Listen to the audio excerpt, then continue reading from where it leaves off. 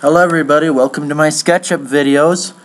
Today this is another one of my tutorials because a friend had addressed an issue that was bothering him, which might actually bother some of you as well, so might as well get into it. Today's tutorial is cutting out windows from a shell model. As you can see, this is nothing more than a shell. So what you start out doing is, if it isn't already, go to your little arrow button up here, select, and then just select the whole thing before you do anything else to it. As it is right now, right click, either make a group or a component. You know, what the hey, we'll just make it a component for now. We'll call it a shell. Okay. Now, however, if it was just something you downloaded, like you go to get models here, you know, and then you type in blah blah blah model here, you know, then naturally it will come as a component. So if you do that, do not explode it, because you right click and explode. Do not do that. Well, I mean, you could, but it just make your life a whole lot harder. So as you see, you got your component here. What I would recommend, what I do now is I would stretch canvas along the top, and then I just use rectangles, so I'd go to this offset tool here. It looks like a little arrow, and then however thick you want your walls, let's say brick wall, maybe a foot thick, we'll go with that. And from there we can go downward. Component already has a floor, so I can erase that. Now, so what else is there? Alright, so what you'll do now is you'll take a window. Use your rectangle tool is most recommended.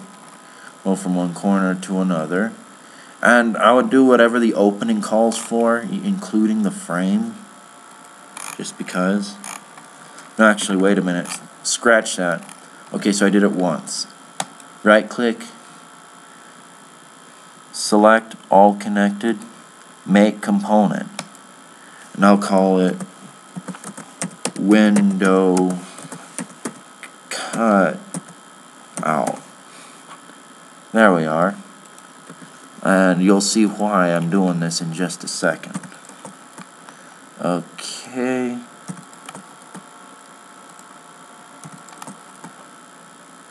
You'll see in due time. Alright, so what you're going to do now is you're going to right click on edit component. You're going to go inside where the component's supposed to be. Put this little push-pull tool out and push all the way to the wall in the back. Then you'll exit the component by right-clicking close component. You'll go back up to your rectangle tool. You'll draw over them like so.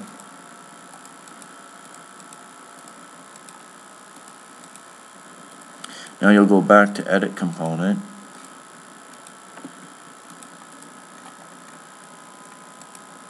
Edit component.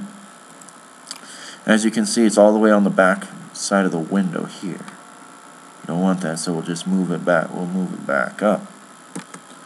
Say about like so. Just however close the window glass is, because in Sketchup, you know, you don't need to make thickness for window glass. It's just redundant. So now, so pretty much you have a window cutout, as you can see. However you finish it, should you finish it, would be solely up to you. However, what I usually like to do is, you can see here, you see how this frame is? I just have it up to the window glass, but you see how the frame is, right? I usually go about the same amount as the frame, so I go back into my component and play with it a little bit. I would say, okay, so I had that an inch outward. I would use my offset tool, click on an edge, and then reconcile it with one of these edges.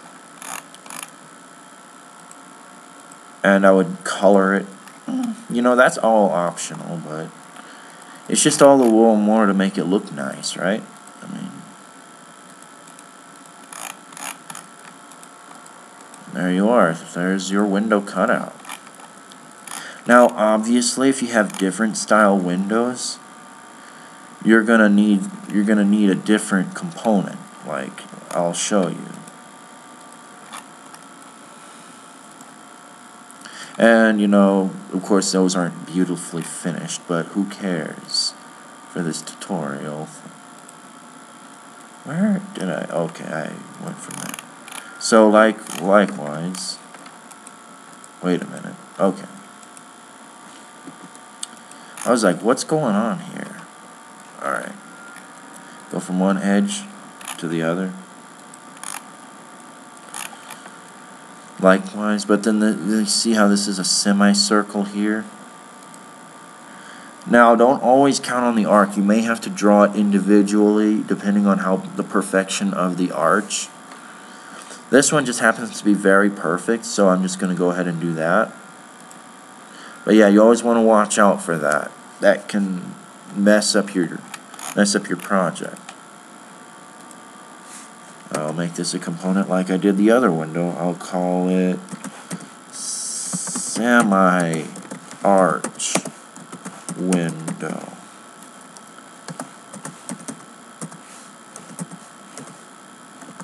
Oh, I can't spell today. You get the idea.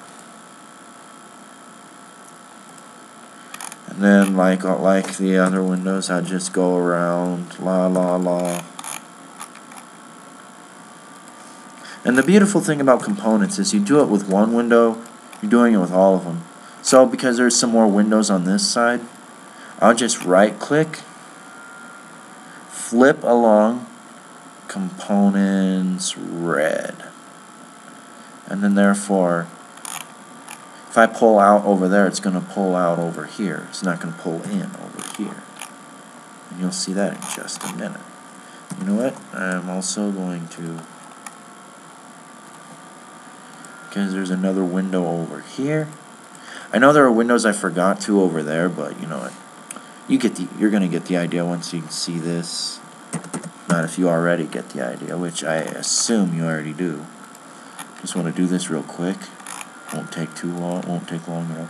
Edit component as always. Push pull to the edge here.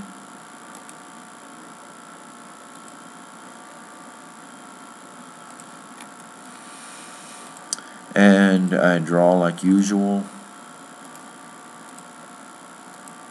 For more difficult windows, I'll show you a more effective trick.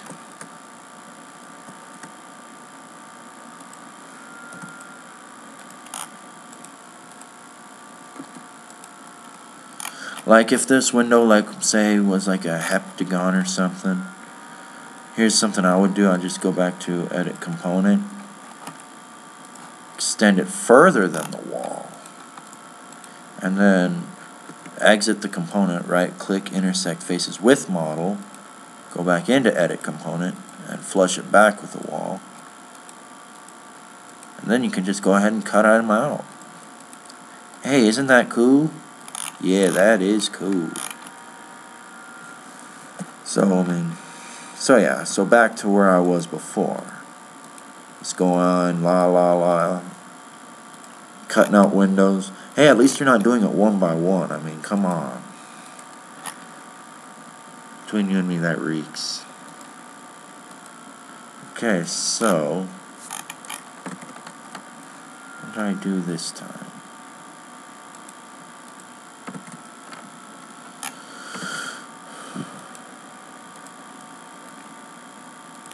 I was in the wrong component, that's why. Alright. Also, make sure you're not in the wrong component, because I wasn't in the window component, I was in the component for the whole thing. So make sure everything around you is grayed out. So what I'll do now is I'm just going to trace the window here.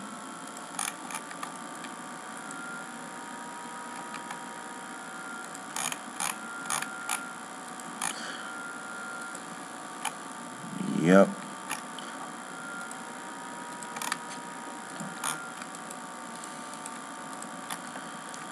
And now I'm actually going to use the move tool. You see this tool here.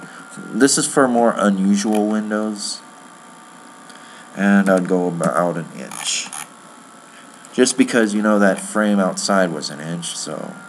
And it always pays to make it look finished, you know. You don't have to, but it's my preference. And this stuff is all about preferences. I color it again. Then I use that, cut it out. Voila. Voila. You got window cutouts.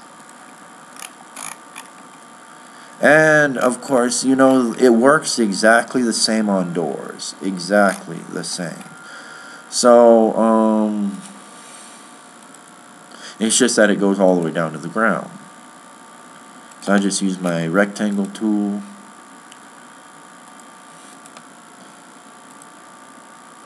Whatever.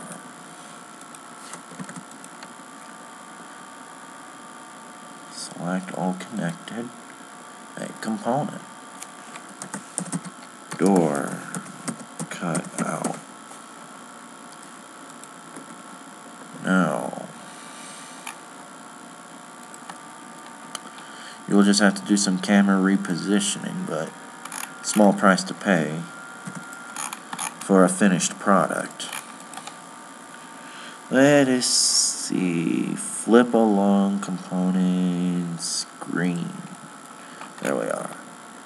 Now when you do that flip along stuff, make sure it's on the right axis, because you see from here to here it's like along the green axis. From here to here it's along the red axis.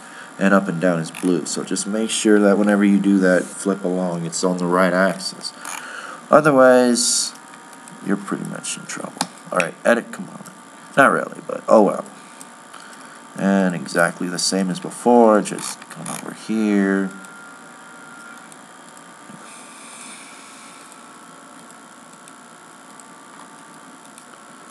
And you know, I don't even think